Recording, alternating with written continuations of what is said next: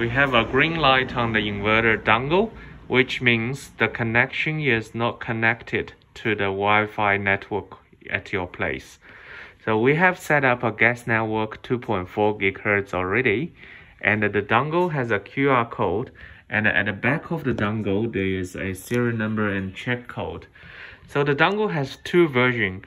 One is the serial number start with 4B and one is start with 5B. So the configuration method is a little bit different.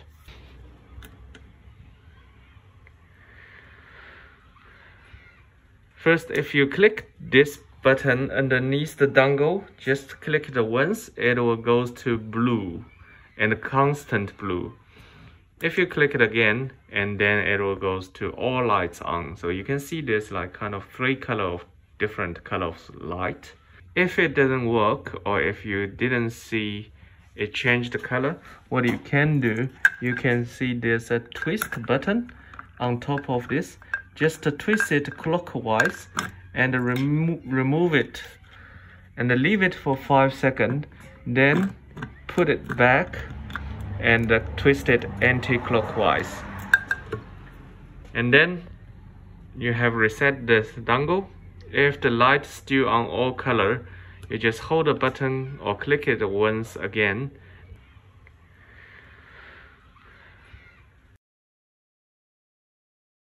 Once the data logger's light becomes blue, we need to click configure Wi-Fi data logger and then scan the QR code on the data logger. It will automatically read the data logger, and just click yes for next.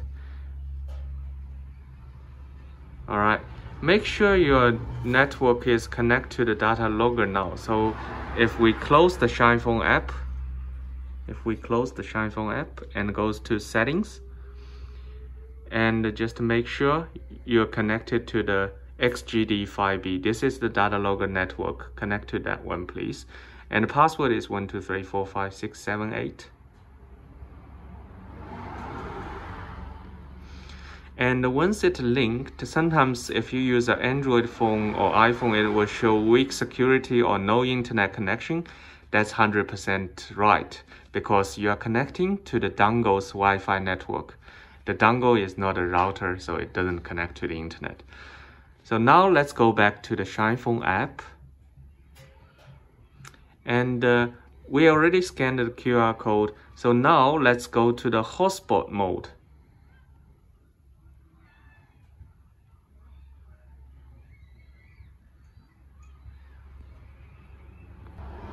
So after you scan this one, it will ask you for the standard mode or the hotspot mode. Let's go back. No, go back. Connect to the Wi-Fi dongle network first. Yeah, then go back to the Alright, click yes. Alright, so now if your network is connected to the Wi-Fi dongle network, it will ask you to switch to the available network, which need to be your home network. So because there's no internet connection, and then it won't allow you to do the settings. So you need to go back to your settings and change the network to the guest network that we just created. And go back to the ShinePhone app and click yes again. And then click the hotspot mode. Sometimes the hotspot mode will be freezing. If what you do is just click go back and just click go back and click the hotspot mode again if it is freezing. Alright, so now it will ask you to hold the button, press the data logger button, enter the hotspot mode.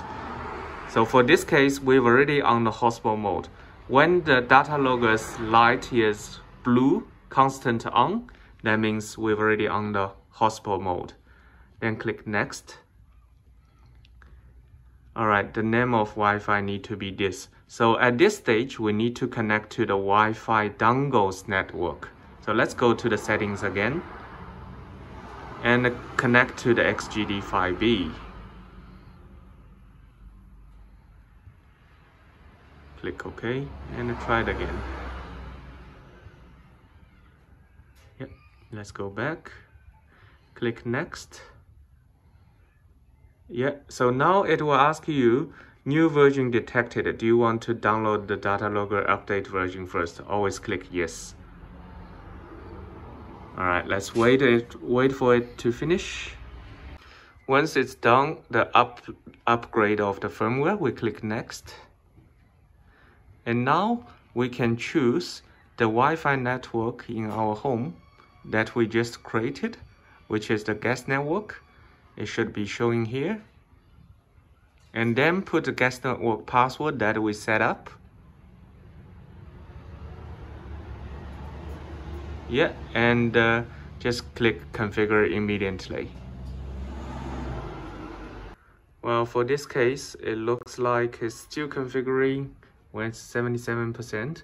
But the good thing is I can see the data logger already got a flashing blue light, which means the data logger's connection between the router and the data logger has already been connected. So we just wait for this to be finished.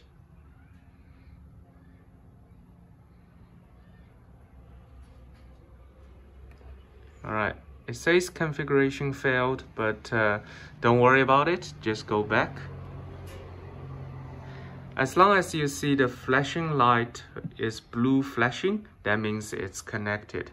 So now you can register your account, or you can use the account that you already registered to log into your account.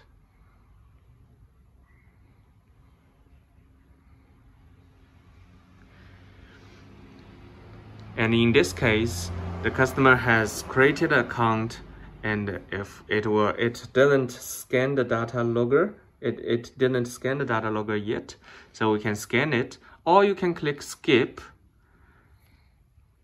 and it will lead you back to the dashboard page. But however, it won't show any figure because there's no data logger connected to it. So let's click the add data logger button and scan the data logger.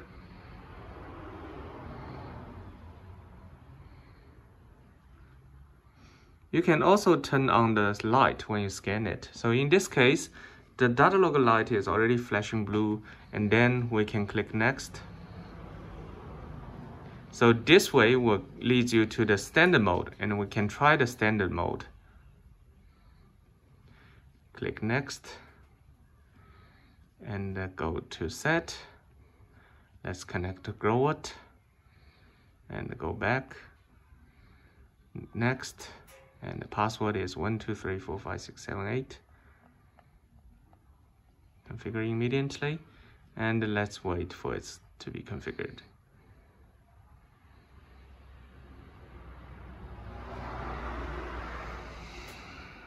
Alright, so now it shows configuration successfully, and let's return to the power station. So now we can see the system is generating and the figures start to come through. So now the information and all things has been done correctly. As long as you see so through the whole steps, the most important thing is make sure the data logger has a flashing blue light. If you see different color of the light, that means the data logger is not connected to your router. So just to keep trying those methods again, it should get linked. All right, good luck.